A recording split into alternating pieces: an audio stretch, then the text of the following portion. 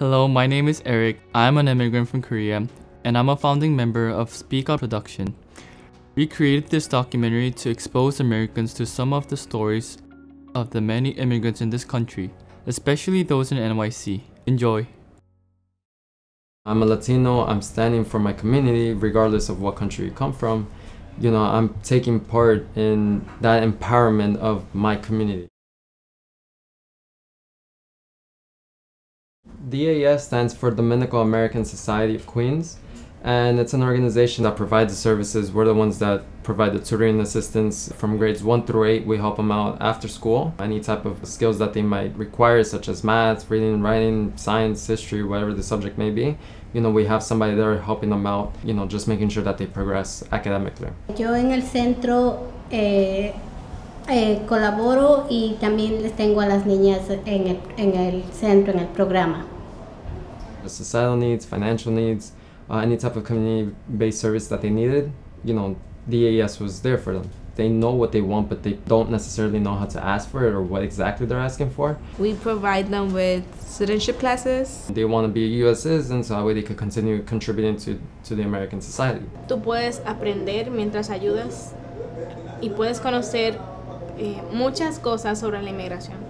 We provide them with computer classes. I took computer courses here. I was computer illiterate before I came here, and now I know. Now at least I know how to turn it on and do some things on the computer. So, and they do English as well. And my daughter also comes here for after school every once in a while. I like it because they allow a lot of people come different countries. It doesn't matter, what immigrant group you are.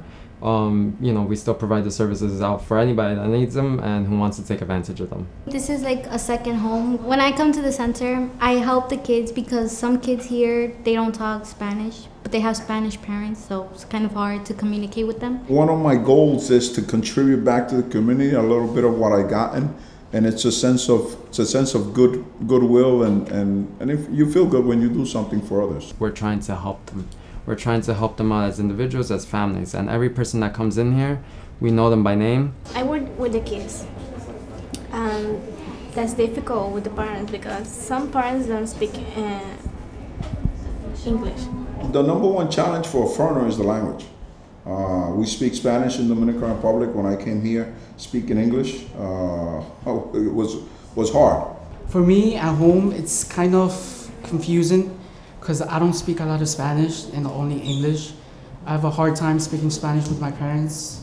Es muy difícil porque no se pueden conseguir trabajos estables, siempre hay que estar cambiando, a veces a muchas personas si no habla uno inglés no la quieren contratar. This is a predominantly Hispanic community. Not many of them speak English per se. They might understand it, but not enough to get passed into a workplace. Bueno, mis hijos sí me han ayudado a traducir en algunas cosas y a veces me siento incómoda porque la que tiene que enfrentar soy yo, no ellos que tuvieran que ayudarme, sino tuviera que enfrentar las cosas soy yo y a veces ellos son los que me ayudan. I appreciate my mom's sacrificing her life coming the way she came, because when we go visit to our country we see different things and sometimes seeing new things scares you, so what you have here you appreciate everything. I go back and I see family and my mom, when we see family that have never come here and that live there, they're still relatively poor, so she says that could have been us. It's our family and we'll help them as much as we can, but they don't have the opportunities that we have, and that could have been us, and they're very limited in how they think and how they speak because of the fact that they don't see any future really. Here we have access to so much technology that's not readily accessible in parts of Latin America, and which is something that we always try to correct over here. I went to my country 5 times. Those 5 times, it was very scary because there's a lot of robbery. Some people feel happy to have you there because in our family, some of them ask if we could help them with English and they could learn.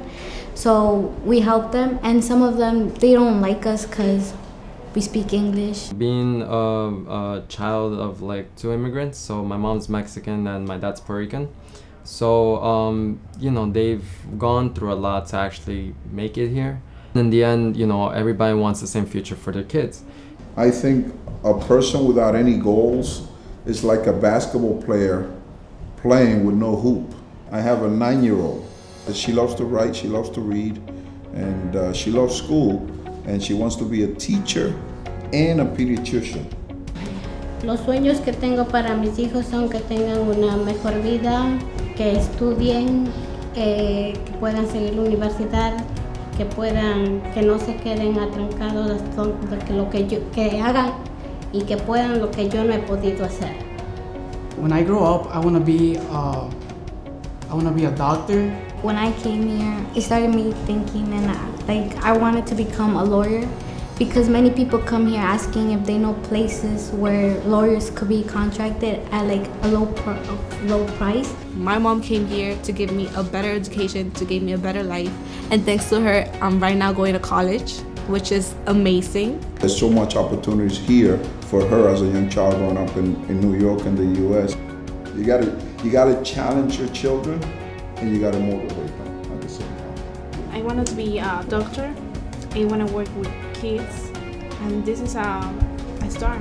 They're here to get a better future, you know, and try to progress through and get the American dream that they've been looking for. Sky's the limit. The sky's the limit.